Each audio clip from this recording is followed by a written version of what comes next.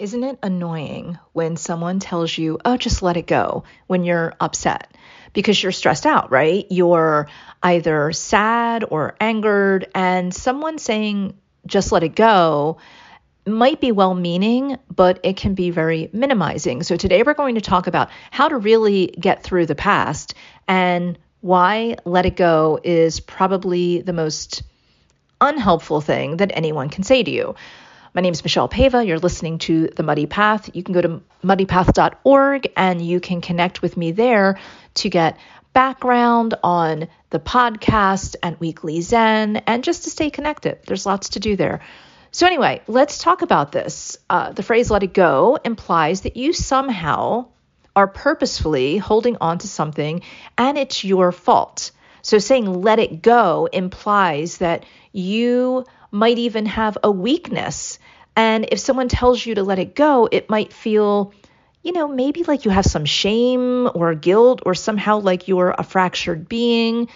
It's often well-meaning, but telling someone to let it go is the same as telling them to just move on, get over it. And, those people might be well-meaning when they say that to you, but telling someone to just let it go is minimizing and it is insensitive. In truth, when we're holding on to something, it is a coping strategy, and it is a coping strategy usually so that we can understand the trauma or the stress or the betrayal that we've experienced or are experiencing.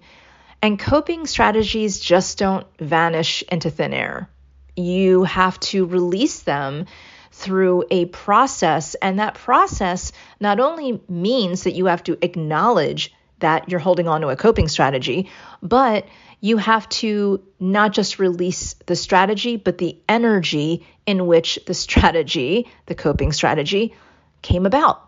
So the reason we've held on to something is sometimes more important than why we are holding on, if that makes sense.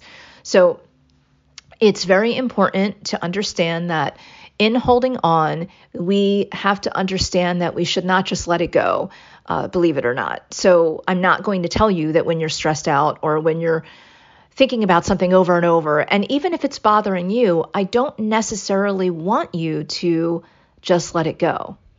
Believe it or not, it is imperative that you take the time to accept the past, accept your need to hold on, and understand that there was a coping strategy, and understanding how not only the past events affect you, but also the coping strategy. How does that affect you? Sometimes the coping strategy is very powerful and positive. Sometimes, you've outgrown it. You just don't need it, but now it's a habit. However, a lot of times when people say things like, just let it go, move on, get over it, they're kind of hoping that they don't have to deal with whatever you're going through. That's usually what's happening. When someone is saying that, it's really about them. They don't know what else to say. They don't know how to handle what you're going through, or you maybe in that moment. And that's not your fault. That's not your failing. That's not your fracture. That's on them. And that's okay. People are allowed to have limitations. But a denial of the past and pretending that something didn't happen in an effort to just let it go can actually cause repeated patterns in your life.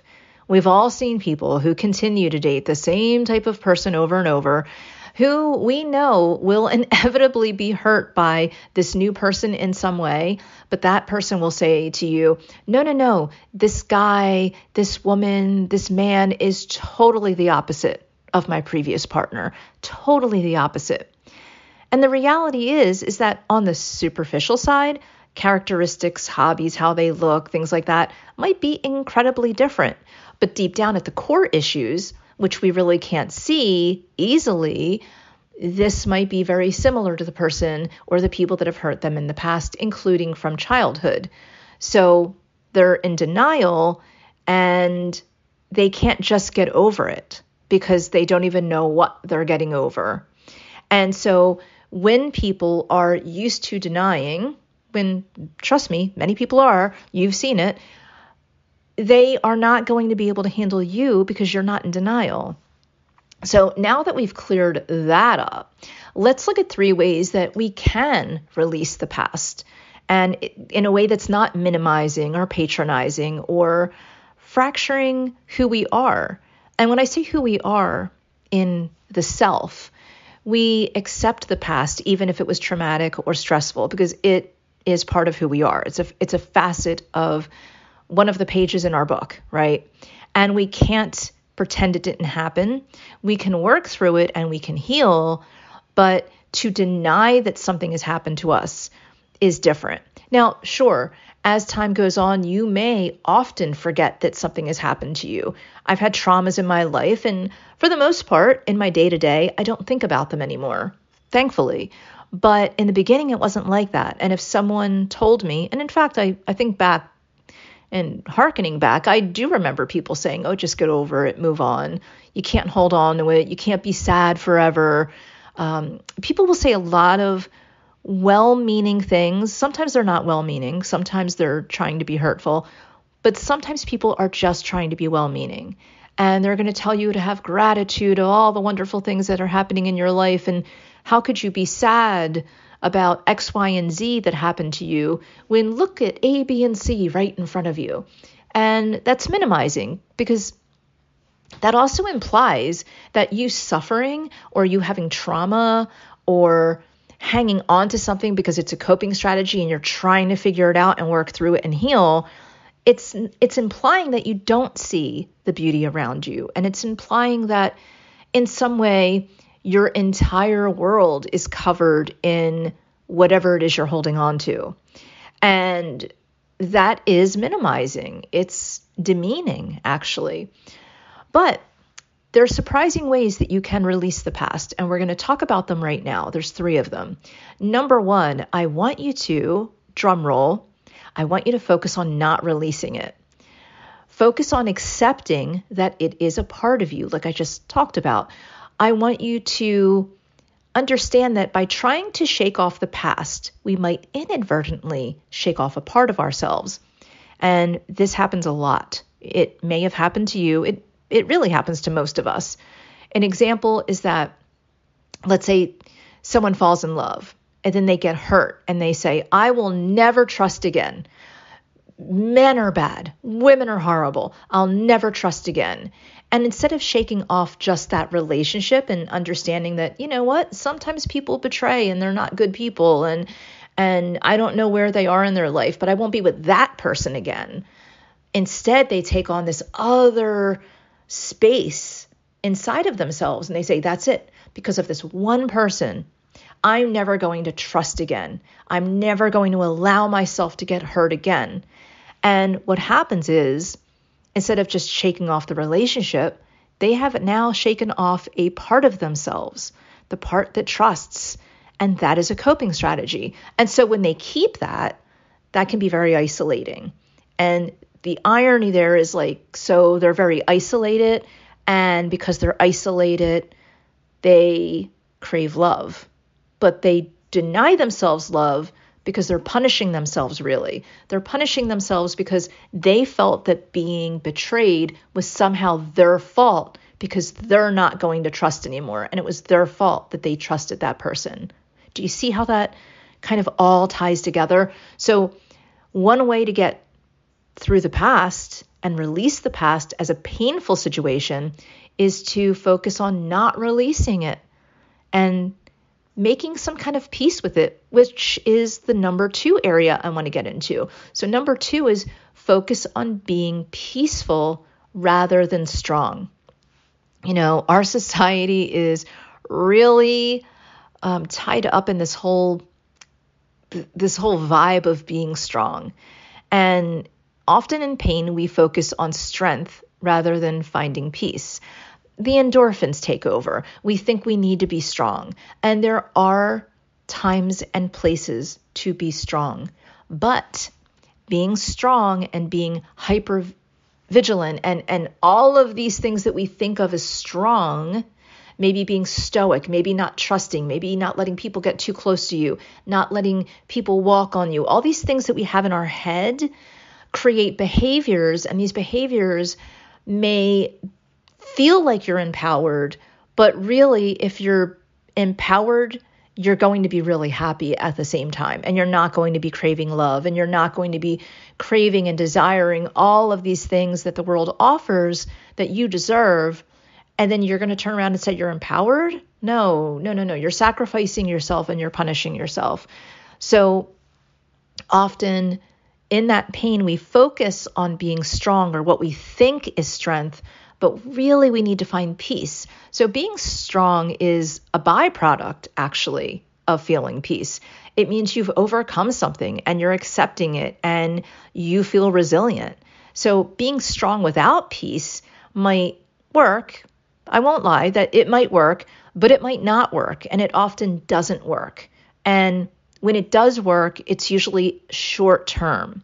But long term, it is peace that gives us the true strength. So yeah, it might make you a strong person riddled with anxiety or riddled with depression or disharmony or feeling unloved or isolated. But sometimes strong is a coping strategy that does not serve you anymore. So you have to get vulnerable. And love is vulnerability. So it's not just the love of another person or a relationship. And I know I'm speaking a lot about relationships right now because, honestly, a lot of our issues are with other people, right? Or the lack of. But it's also the relationship with ourselves and the relationship with life in general. And sometimes being angry at the world or angry at yourself or angry at others or having all these walls up is not peaceful. So just think about that. Are you focused on being peaceful or strong? And in that, we have to get in touch with our true self. And that's number 3. So to have harmony, we need to know who we are. And we have to know that we also evolve and change and have transitions. And we also may take a couple of steps backwards in some of those transitions. So it's easy to get bogged down by coping strategies as the days go by, especially if we haven't worked on it or accepted the past. And when that happens, we might lose a sense of who we are. Just like I said earlier, maybe you were really a trusting person by nature, as we mostly are. But then if you decide that you're not going to trust anyone or an entire gender, then are you really your true self? Then you're fighting yourself. You're at war with yourself. So if we continue to explore who we are and to revisit who we were as children and who we might want to be and work towards that, we can then focus on our true selves. The past shapes us, good or bad. And if we deny the past, we deny what we might have learned and the coping strategies that are badges of life learning. And also we have the depth to overcome. So the key to releasing the past is actually making peace with it. And when you do, it no longer controls you. So when you're no longer controlled by living in the past, you're in a state of freedom and you're in the present moment. And I know in theory, that is not always easy. So I'm not professing here right now or espousing right now that this should be easy peasy for you, no problem. It could be trouble or troublesome, but it also could be easy. It could be simple. So why not try it? And even if it is challenging, still why not try it? It's better than the alternative of being isolated or being angry or sad or anxious or depressed. It's just truly finding that peace. And so don't let someone make you feel minimized or patronized or diminished in any way, shape, or form because they have decided to tell you just move on. Because moving on will put you in denial or it will put you in shame or both. And I don't want that for you. I want you to be in peace and in harmony. So sometimes we have to look at the scariest parts of our lives or the crevices that we have not visited too often, and we have to get to know it. We have to get to know those spaces, whether it's one, an it, or a them, a many. We have to dive in there. And it doesn't mean you have to, I always say this, when suffering comes to the door, I want you to get to know it, see what it has to say to you, but I don't want you to invite suffering on the couch and, make it tea and ask it if it needs a place to sleep. I don't want you to get so comfortable with your suffering that it becomes bigger than you. I want you just to acknowledge it so that you're not fearful of it, so that you're not anxious or depressed or angry at it, but that you see it as just a normal aspect of something that you're going through, and your coping strategies are there for you, not in spite of you. They're there for you. It doesn't mean that every coping strategy is healthy, right? So overeating or addictions or whatever, these are not healthy coping strategies. But when they first started, they did serve a purpose for you. And that's why they continued. And so now I want you to have a new purpose and a new coping strategy, which is focus on not releasing the pain. I want you to focus on being peaceful rather than strong all of the time. And I want you to get in touch with your true self. And again, the key to releasing the past is to make peace with it. And when you do, it will no longer control you. And again, when you are not controlled by the past, you are in a space of freedom in the present moment. On that note, I would love for you to visit me at muddypath.org or at michellepava.com so that you can get weekly Zen and that we can stay connected. Thank you for listening, and please follow along.